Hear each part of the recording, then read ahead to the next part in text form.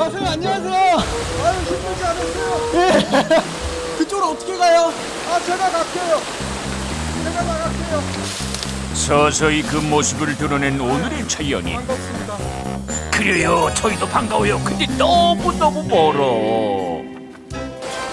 먼 길 오느라 고생했다니 두 손 가득 내민 것은 물이라도 우선 내가 한 움큼 대접해드리겠습니다. 물이 너무 맑고 일급청정수입니다 이게. 추렁하게 일단 먹고 보는 우리 차연 PD. 아 진짜 시원하네요. 시원하고 맛있죠. 물 맛이 있어요. 머리부터 발끝까지 찌릿찌릿찌릿. 그래 이 맛이야. 아 음미하세요. 목 축이고 땀 식히면 이제부터 시작. 갈 길이 뭡니다. 이게 자연산 오미자. 눈에 띄는 건 일단 손에 넣고 보는데요. 내가 차 끓여줄게요 가서. 손님 챙기랴 식량 챙기랴 바쁜 와중에 또 가는 길을 멈추는 자연인. 모양새가 괜찮네. 이거 뭐 하나 나오겠는데. 요상하게 생긴 나무 토막을 집으로 끌고 갈 모양입니다. 만만치 않은데. 아이고 젊은 친구 잘 됐네. 이쪽으로 오시게. 자연인 사전에 불가능은 없다. 탁월한 섭외력 발휘, 무인 배달에 성공하는데요. 그렇게 얼마나 올라갔을까? 여기가 제 작업 공간입니다.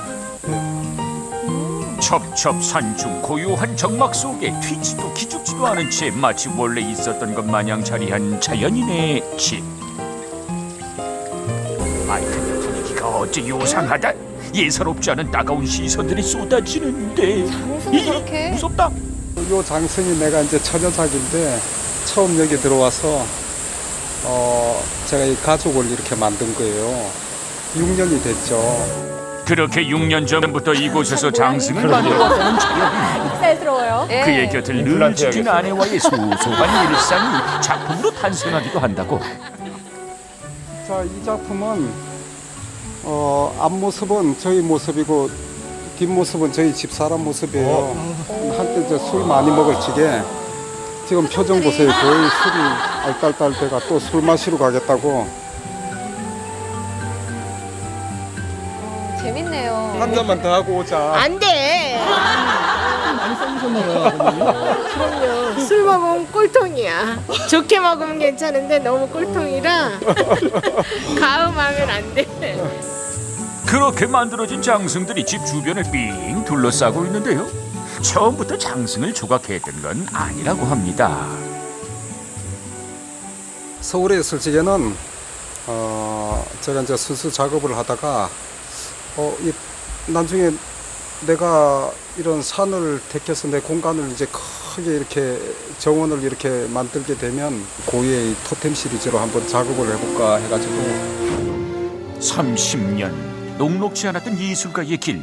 도시를 버리고 바위투성이 땅을 일궜고 욕심을 버리고 장승을 만났습니다. 도심이라는 건 경쟁사회 같아요.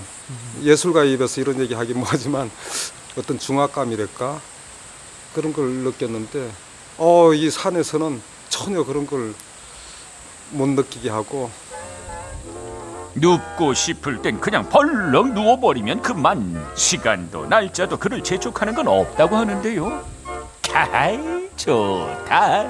느티나무 사이로 이렇게 햇빛이 알랑알랑 이렇게 들어오는 게 자연이 주는 무궁무진한 선물에 그저 감탄할 뿐이라고요. 잠이 솔솔 올 것 같아요. 그날 오후 자연이 드디어 일할 마음이 생긴 모양. 자기 키만한 나무를 들고 와서 한참을 이리 뜯어보고 저리 뜯어보는데 그만한 다 이유가 있단다. 나무마다 이제 그 나름대로 이제 특색을 제가 이제 살려서 인물을 만들어 주죠. 작업에 돌입하면 눈빛부터가 달라진다. 집중력 최고조.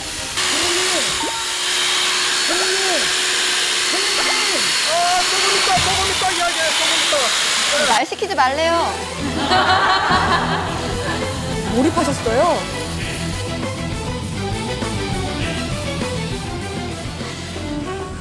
그렇게 정신없이 돕질하던 자연인 말릴 틈도 없이 순식간에 계곡에서 다리 그렇게 입속병이 하는데